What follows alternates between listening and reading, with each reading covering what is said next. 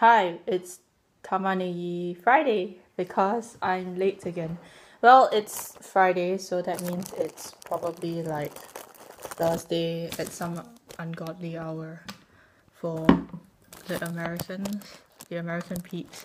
Yes, I know I have a webcam now, which I just bought, but I'm eating dinner and this is chicken soup, which I made.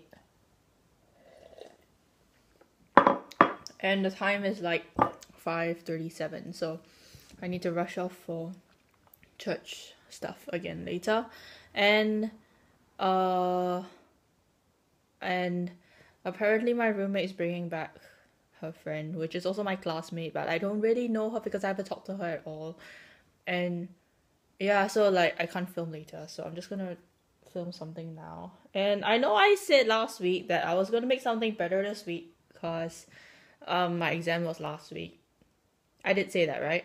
Or was that the week before? I think it was last week. Then 1050, yes, that exam.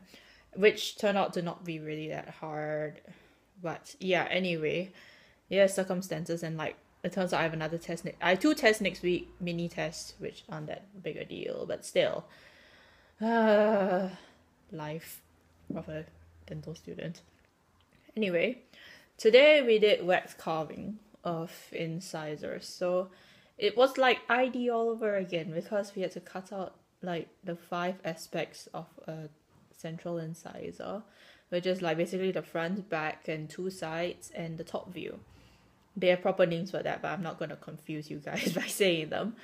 So, yeah, we were supposed to.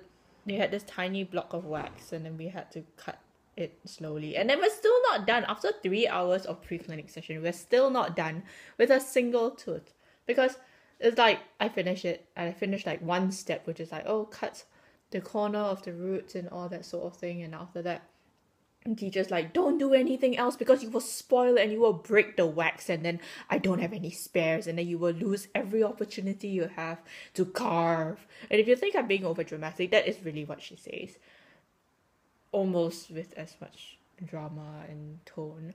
And then the thing is that in clinic and pre-clinic, any injury you have has to be reported to one of the teachers or the instructors. So guess who is the first person in the class of batch 2019 to get a sharps injury? That's right, me. So I was slowly carving, and all of a sudden, whoops, there goes the tip of the ash number 5, slides right across my finger. Oh, look. I stared at it, and I thought like, okay, please don't bleed. If it bleeds, I need to like tell somebody. And then like, whoops, there we go, a little drop of blood. Ah, damn it. Yeah, and then I was just like, oh no, I think I cut myself. And then the guy, the dentist who was in charge of our row, just turned around and looked at me, and he was like, are you serious? And then he looked at it, he was like, okay, yeah, it does look like an injury, okay, but it's very small, just go to the front to get a band-aid. And then I was like, yeah, but I know it's small, but I thought we were supposed to report every little injury. And then he just looked at me, he was like, yeah, you do. And he just like sighed, and then everyone around me was like panicking, like, oh my goodness, you cut yourself, oh my goodness, I didn't know the thing was so sharp, are you okay, are you going to die? And like, no, it's just a tiny little cut with like 3 drops of blood on it.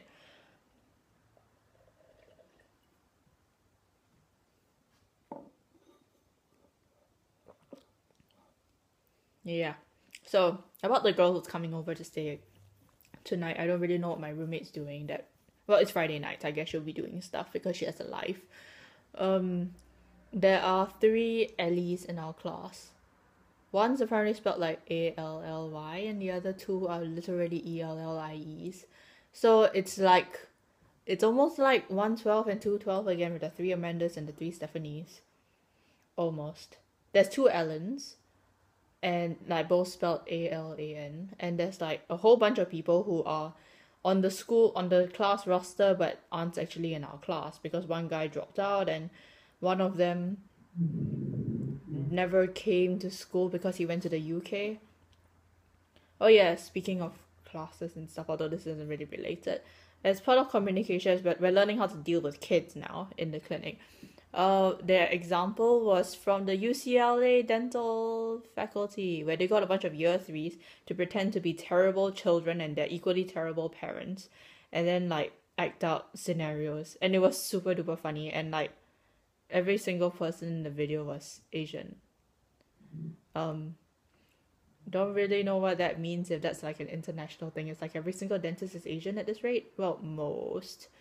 I know like 1/7 of my class is not Asian. That's a lot, I guess. Yeah, okay, that brings me to the end of my video, and let me finish the rest of my soup so I can rush off. See you guys!